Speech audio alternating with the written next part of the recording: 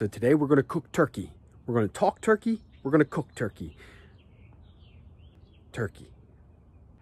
After last weekend, the Easter blues I had about, ham. Well, it turned out okay. But today, I guess I started craving the turkey. We're bringing back turkey. We're going to start the week of football with turkey. It's not really a week of football. On the road to victory! But it is the draft, and I'm excited. It's the closest thing to what I know is reality, the NFL draft. We're going to smoke the turkey. We're going to butterfly the turkey. We're just talking turkey. Gobble, gobble, goo. Gobble, gobble, gee. Turkey for you and turkey for me. Oh, it's gonna be delicious. Light up your charcoal briquettes. We're gonna run this hot and fast. You talking to me, turkey? Who you calling turkey, turkey? We're gonna cut right down the spine here.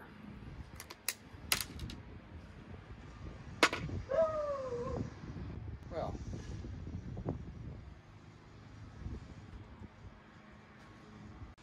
so funny thing is, I had this pair, and they're not from barbecuesmokermods.com.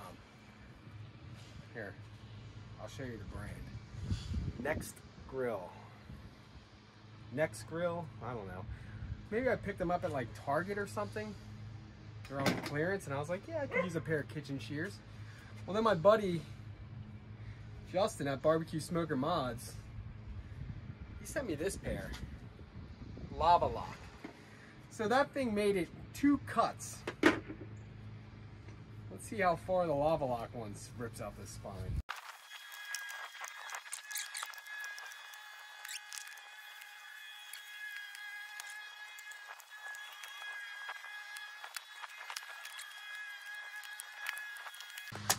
There we go. All right, cut through with the Lava Lock shears. Look at that. Look at that. Thank you, Justin.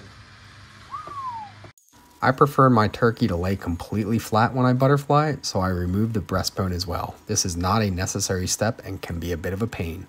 Be careful. Light the smoker up, put a rub on the bottom of the turkey, and then put a rub on the top of the turkey, and get that big bird on your smoker. At the 2-hour mark, I check for internal temperature, sitting around 150. I'm going to move it over to a giant cast iron pan. This pan is a monster.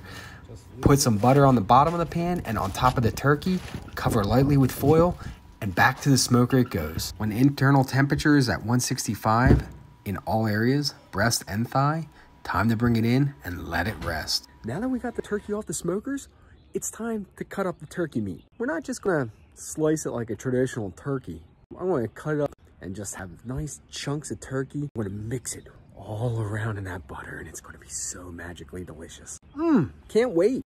Pull all the meat off the legs and the wings and chop up the meat in the breast and remove it all from the bones and then rub it around that butter. Remember, after all, this is butter flied turkey. Look at that turkey. It's done. It's delicious.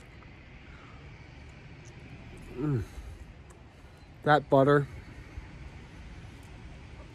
so moist, so delicious, and just makes the turkey excellent. Excellent. Beautiful smoke flavor. Use pecan and apple on the turkey. I didn't use anything crazy. Thanks for watching. If you like what you saw, comment below. Let me know how your cook goes. Like, subscribe, and share with your friends. Get them watching too. Stay safe in the quarantine and wash your hands.